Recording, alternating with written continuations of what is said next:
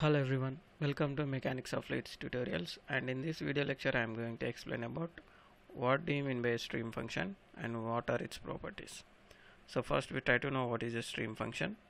So stream function, it is also a scalar quantity as we have discussed about the velocity potential function. So it is also a function scalar function of space coordinates and time. Okay, but it is only defined for it is only defined defined for two-dimensional flow. So it is applicable to only two-dimensional flow. Okay, so it is a scalar function which is of space and time, and it is only defined for two-dimensional flow. So mathematically we can represent the stream function as psi is equal to function of, that is f of x comma y comma t. Only two coordinates we need to consider as it is a two-dimensional flow, and the representation of stream function is like this, and this is used for finding the velocity components again for a given fluid flow.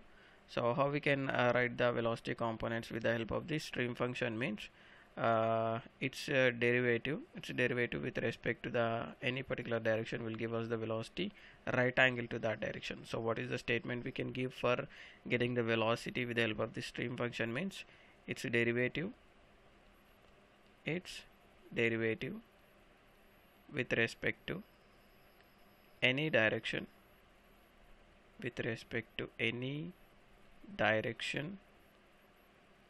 gives the velocity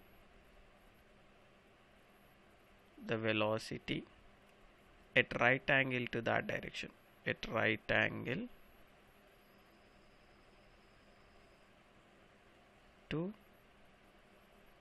that direction.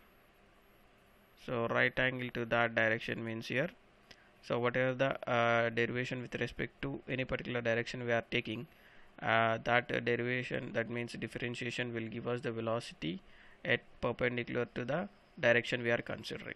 So it can be written as dou psi by dou x. If you take the differentiation with respect to x, then we'll get the velocity perpendicular to the x direction. So velocity perpendicular to the x direction means it is of v. And similarly, if you take dou psi by dou y, here we'll get the velocity perpendicular to the y direction which is of u, but here we'll be getting negative sign of u. Okay, so opposite direction will get the velocity. So that is the representation of velocity components in terms of stream function. Dou psi by dou x is equal to v and dou psi by dou y is equal to u. For writing these two, we need to remember that the derivative with respect to any direction gives the velocity at right angle to that direction. So this statement we need to remember, then we can write these two equations. Okay, similarly these velocity components can be written in cylindrical polar coordinates also. So we try to write velocity components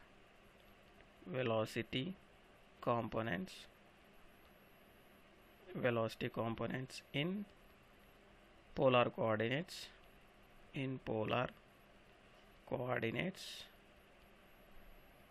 terms of what we need to write here, well, stream function.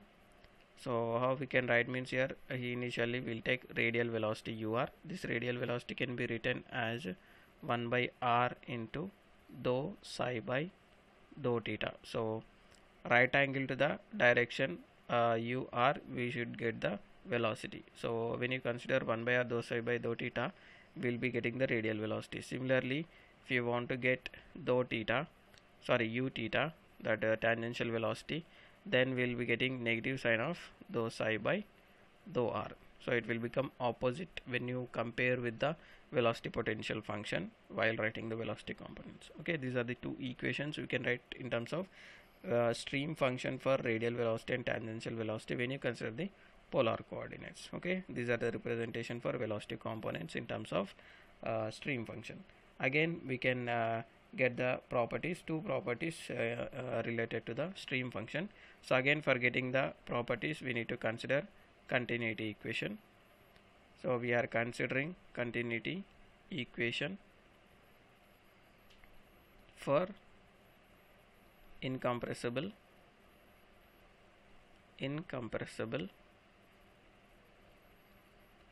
steady flow.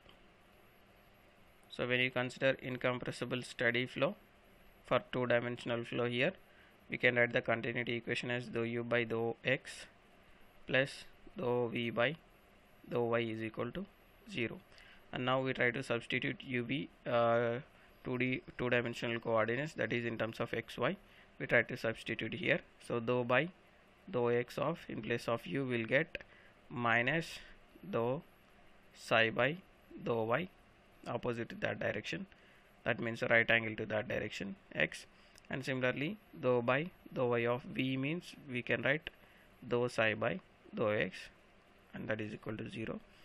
So when you take inside, minus dou square psi by dou x dou y plus dou square psi by dou y dou x, that is equal to 0. Here when you consider the stream function as a continuity function, then this dou x dou y and dou y dou x will be equal.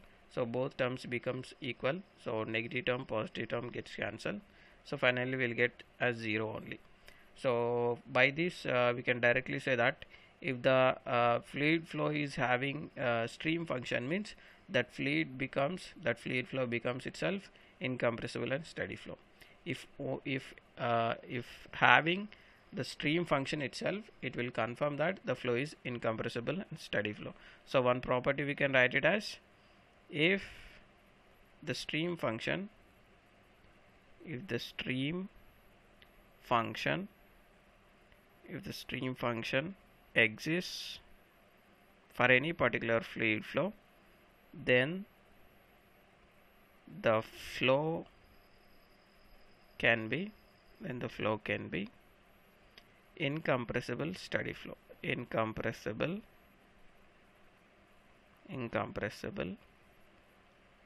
steady flow. And here it is incompressible and steady flow, but it may be rotational or irrotational flow. So again we need to confirm that either it may be rotational or irrotational. If it is not irrotational, so what is the condition by which we can get the irrotational flow? That property we need to define here. So for defining that, we need to consider the rotational component. So rotational component of velocity.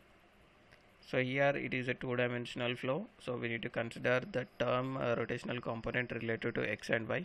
So in omega z we can get x and y, that is a 1 by 2 of, before z it is y, so dou v, and after z it is x, so dou x, minus here it is dou x means here dou u, and here it is dou v means here dou y. So this is the equation in which we'll get u and v only, velocities in x and y direction.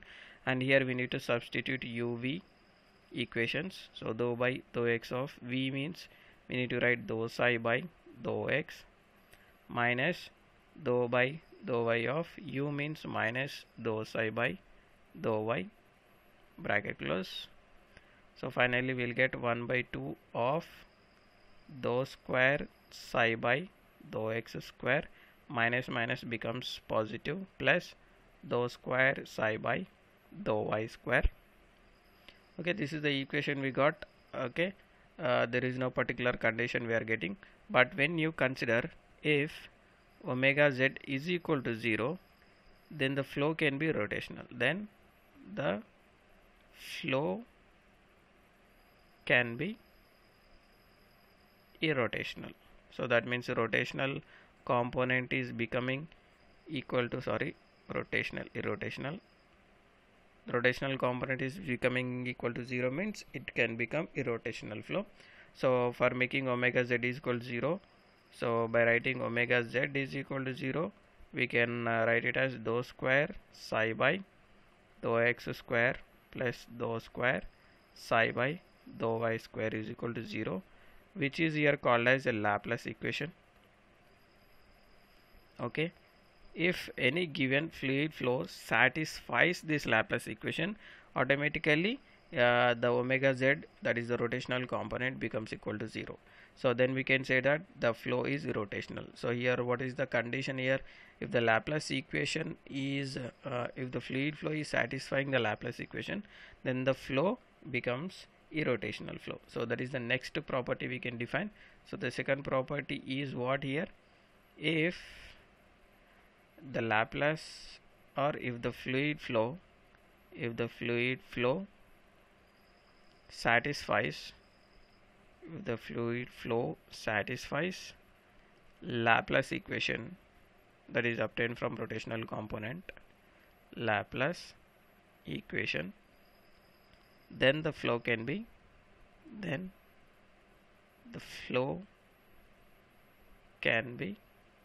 irrotational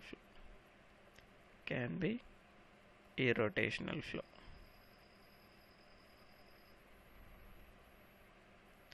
Okay, these are the two properties we can derive for the stream function. What is the first property? The first property defines that if the stream function exists, if the stream function itself exists for a given fluid flow, then the flow is an incompressible and steady flow. And similarly, if the fluid flow, given fluid flow, that stream function, it is having a stream function, and that stream function is satisfying this Laplace equation, then the flow can be irrotational flow. Okay, that is about the stream function and the properties of stream function. Okay, so I hope you understood this derivation part, and if you still have any doubts, please feel free to give a comment to my video. And once again, thanks for watching my video. Thank you all.